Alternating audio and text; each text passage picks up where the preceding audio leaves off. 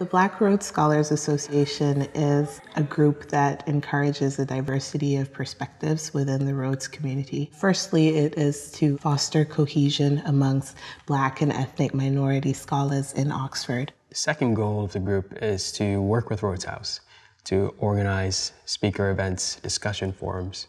And I'd say a third goal is to create a bit of an alumni community. The most important thing, I think, for us is to be able to have a place where we can share our stories, form family really, just have a bond with people who you have similar experiences in Oxford. My role is to work as the co-convener, so I work alongside my partner, Miss Rihanna Gondarai, and we organize events and speaker series for the members of the group.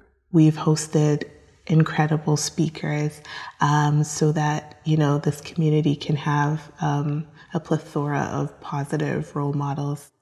I think the Society's greatest achievement so far has been a Model African Union Summit that took place in Rhodes House in September of 2014. It was a 3-day event, and we're also lucky to have a number of Pan-Africanists coming to talk. President John Kufuor from Ghana, Dr. Mampela Rampale as well from South Africa. The work that this group has been able to achieve just with people who are energetic in different ways, I think that that's really, really exciting. And I don't think that there would be this sort of work happening in Oxford without the support of the Rhodes Trust.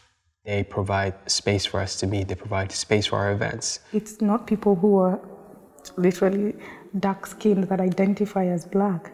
So it's really open to anybody who feels they're connected to the Black community. The opportunity to share with people who are equally passionate and who are inspired to make a change has been absolutely wonderful and something that will definitely stand with me for the rest of my life.